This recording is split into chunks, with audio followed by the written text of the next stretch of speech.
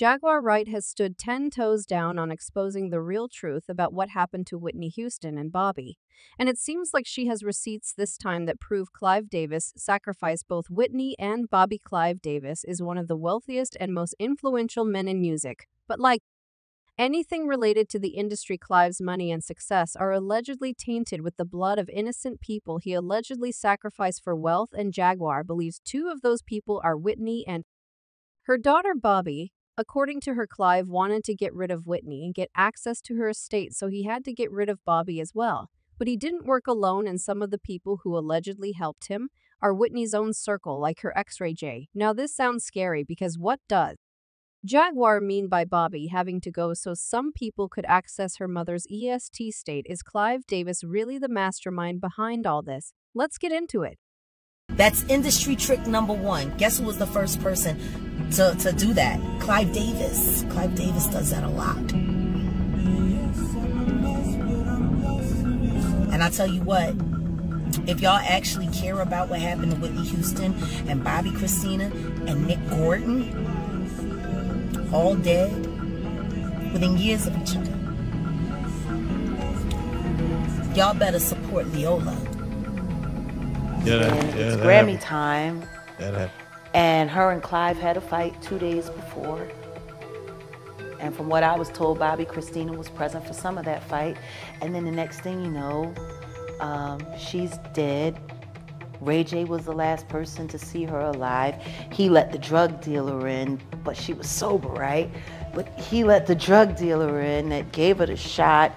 Leola has said, Leola Brown, Bobbi Brown's sister, has said on several occasions that for years now, Jaguar Wright has tried to bring attention to Whitney Houston's death and get the police to reopen the case, to no avail. And that's wild, because Jag has pointed out so many inconsistencies in the stories fed to us by authorities about Whitney and Bobbi's deaths that you have to be blind not to see her point. For context, Whitney Houston was found face down in a water-filled bathtub at the Beverly Hilton Hotel on February 11, 2012. Initial reports said she died from an accidental drowning caused by a heart attack and her state of intoxication. Let me tell you, when you start looking at all the different accounts of what really happened to Whitney, it becomes hard to tell who's telling the truth. One thing is for sure, though, someone is hiding something, because the details about the bathtub incident just don't add up. One of the inconsistencies that have been pointed out regarding official reports on Whitney's death is the fact that they claim Whitney drowned in the bathtub, presumably as she was taking a bath while intoxicated, but that might not be entirely true. According to the report, Whitney was face down in a water-filled bathtub with a bloody purge coming from her nose.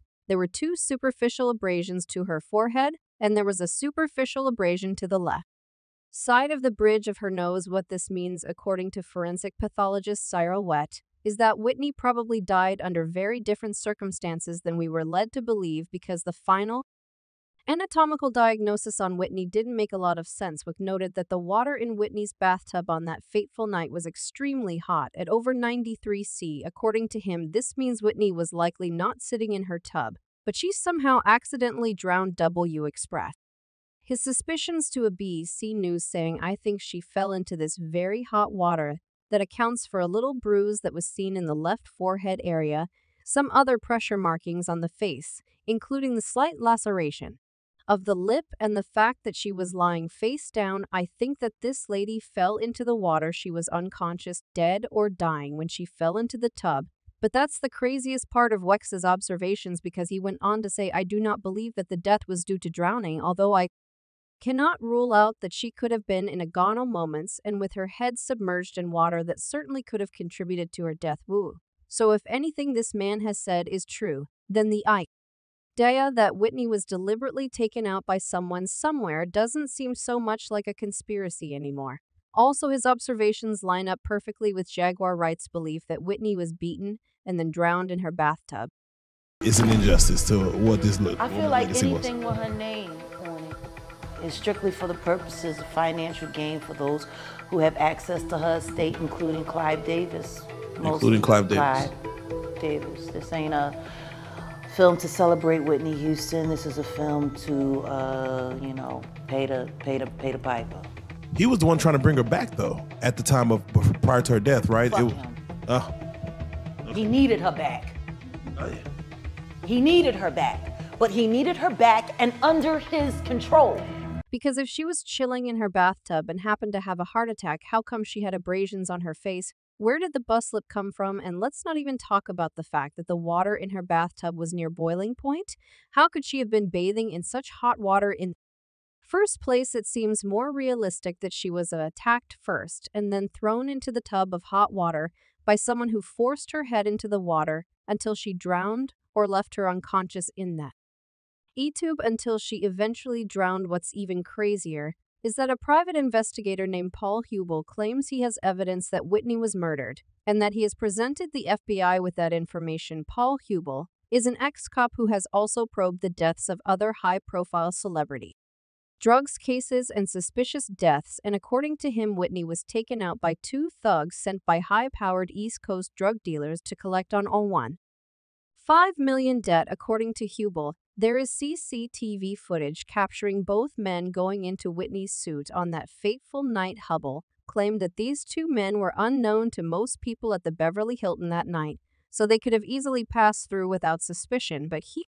also added that not all the people there were unaware of the presence of both men, and some of the people closest to Whitney might have known them. Another suspicious fact about Whitney's death is the fact that by the time investigators got there, some things in her room had been removed or moved to a different location from where they originally were at the time of the incident. The coroner in charge of Whitney's case reported that when he got to her hotel room, Whitney's California driver's license had been removed from the wallet, which was inside the purse. He also added that prior to my arrival, the majority of the decent prescription medication bottles had been removed from a brown bag that was on the top of the table in the southeast corner of the living room, and then placed on top of that same table, and yet somehow police determined there was no foul play involved in Whitney's death. If everything was natural like they claimed, why was her driver's lens missing? Why did her meds get moved from their bag and placed on a table? I don't know. But it sure seems like someone was maybe trying to set it up to look like Whitney had been OD being on her meds or something like that. Forensic toxicologist Bruce G.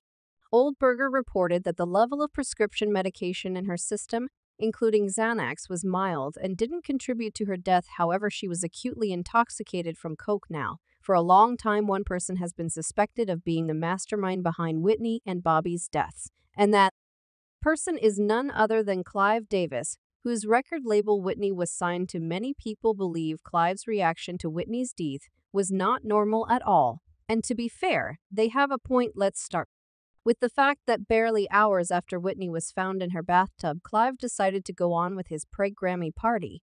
I mean, you have to have an iron stomach to stand the thought of eating and drinking and making merry while your mentee and one of the singers who was supposed to perform at your party is upstairs lying under a white cloth, getting colder by the minute. It was straight out of the script for a movie set in a dystopian